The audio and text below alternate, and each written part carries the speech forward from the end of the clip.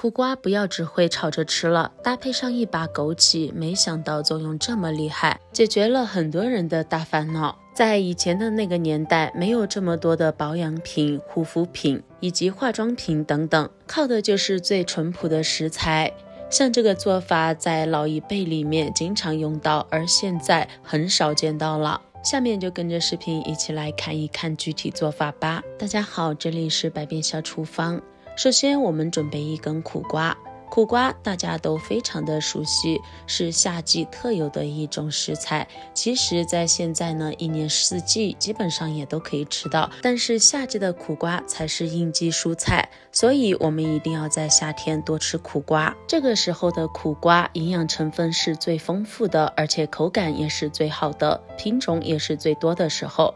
其实苦瓜不仅是一种蔬菜，还算是一种保养品，因为苦瓜里面含有大量的苦瓜素，而这种物质可以分解脂肪。平时适量的多吃苦瓜，不仅对身体的好处非常多，对咱们的皮肤也非常好。所以夏天的时候尽量多买一点苦瓜给家人吃哦。洗干净的苦瓜切头去尾，接着从中间剖开。苦瓜是一种非常特殊的蔬菜，它的口感和其他的蔬菜不太一样，味道吃起来非常的苦，可以说是苦得让人理解不了的，但是依然有很多人都喜欢吃。苦瓜切头去尾后，我们将它对半切开，然后将里面的苦瓜籽去掉。苦瓜里面很大一部分苦味就来源于苦瓜籽，还有里面的这一层白膜。平时很多朋友都不爱吃苦瓜，就是因为这一层白膜里面的苦味。但是今天我们主要用到的就是这一层白膜，所以咱们在刮的时候尽量不要把白膜刮掉了。苦瓜虽然特别苦，但是喜欢吃它的朋友觉得这种味道非常的特别，有时候一口吃下去，入口的时候感觉是苦苦的，咽下去之后回味起来又有一点甘甜，其实这种感觉是非常美妙的。像我们家里面就经常用苦瓜来做苦瓜炒鸡蛋，还有苦瓜炒肉，有时候也会吃凉拌苦瓜。那你喜欢吃苦瓜吗？又喜欢怎样来吃呢？如果你不喜欢吃苦瓜，就是因为里面的这一层白膜的话，那么就实在是太可惜了。其实如果你是嫌弃它太苦，我们可以把这一层白膜用勺子或者是刀尽量的把它刮得干净一点，这样你就会发现苦瓜不管怎么烹饪，凉拌还是清蒸都非常的好吃，基本上没有什么苦味。而我们今天所要用到的主要成分也有这一层膜，所以呢，这里就不建议刮除。接着将苦瓜斜切成薄片，不要切得太薄，也不要切得太厚。切苦瓜的时候，我们将刀子这样斜一点切下来，切出来的样子会比较好看一点，而且也比较容易把握它的厚度。苦瓜是夏天最好的清热解毒的一种蔬菜，小时候我们自己家都会种上许多的苦瓜，每到放暑假的时候，家里面总有吃不完的苦瓜，这个时候也会把吃不完的苦瓜摘下来，放到泡菜坛子里面去做成腌苦瓜，其实也非常的好吃。有时候也会把它切成片，放到太阳下面去晾干，用来泡水喝也非常的棒。切成这样的薄片，放入一只大碗里，先放一旁备用。接下来准备10几颗枸杞，加6、7滴水，将枸杞打湿，1勺淀粉、盐。用以前教给大家的老方法，将枸杞清洗干净。清洗枸杞的这种手法，在很多视频里面都给大家说过了，这里就不浪费大家的时间了。您就按照之前我给大家说的洗枸杞的方法去进行清洗就可以了。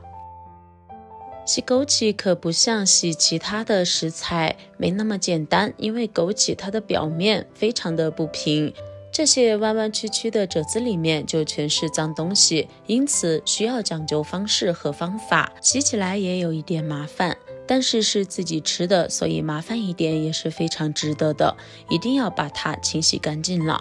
枸杞很多人家里面都有，平时我们做点心、煲汤，甚至是喝茶的时候也会放上几颗，由此可见枸杞的营养价值是非常丰富的。洗好的枸杞、空水和苦瓜放在一起，没想到苦瓜绿绿的和红红的枸杞搭配在一起，看起来颜色非常漂亮呢。接着再准备一把不要钱的白色冰糖，家里面有黄冰糖的话也可以用黄冰糖，喜欢菊花的放3朵小菊花也可以。夏天的时候多喝菊花对身体的好处也非常的多，不喜欢的就不用放了。接着往里面加入没过所有食材的矿泉水，家里有条件的朋友可以加山泉水，那么一定不能用自来水去代替哦。实在不行的，用开水放凉之后的凉白开也可以。接着盖上一个盘子或者是盖子，放到冷水蒸锅里面，盖上盖子，开大火蒸开后再蒸15到20分钟。碗上面盖上一个盖子，这样在蒸的过程中就可以防止水蒸气掉到碗里面了。全程蒸都要开大火来蒸，千万不要用小火去焖。像今天给大家分享的这道美食，苦瓜和枸杞都非常的常见，但是要说把这2种食材搭配在一起，相信很多朋友还是第一次见呢。时间到，揭开锅盖，先不要轻举妄动，让锅里面的蒸汽跑一跑，不然的话很容易烫到手，现在都还非常的烫。大概1分钟过去了，现在把盖子揭开，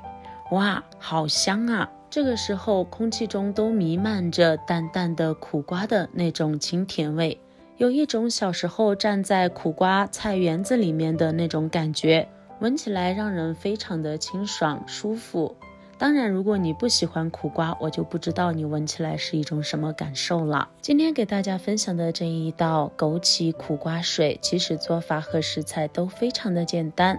平时我们这样做一做，尤其是夏天的时候，给家里面的人经常这样煮一些来喝的话，对身体的好处非常的多，尤其是3伏天，全家老小都可以喝。如果不喜欢甜的，咱们也可以不放冰糖，但是里面放了冰糖的话，小孩子就更爱喝了，喝起来比较甜，而且带有一点淡淡的苦瓜的那种清甜气味。总之我个人是特别喜欢这种味道的，而且我里面加了菊花，还有一点淡淡的菊花香，光看上去就非常的好喝。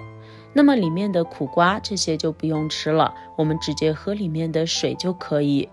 如果家里面没有时间煮的话，其实也可以用苦瓜还有枸杞直接用开水冲泡来喝，但是如果是冲泡着来喝的话，那么它的味道比较淡，作用也不是很大，相比于我们这样长时间的煮出来，那么就差太远了。所以有时间的朋友尽量是这样煮一煮，那么咱们没时间的朋友也可以多泡一会儿，每天多喝上一点，那么也是不错的。来上一碗这样的苦瓜枸杞水，比喝什么饮料都强，喜欢的朋友赶快收藏起来试一试吧。亲爱的朋友们，视频都已经看到这里了，如果你觉得我的视频对你有所帮助的话，那么请用您发财的手给我点个赞吧，您的每一次点赞和支持都是我最大的前进动力，感谢您的关注和支持。点击我的头像可以观看更多的美食视频。那好了，我们今天的分享就先到这里了，感谢您收看，我们明天不见不散，拜拜。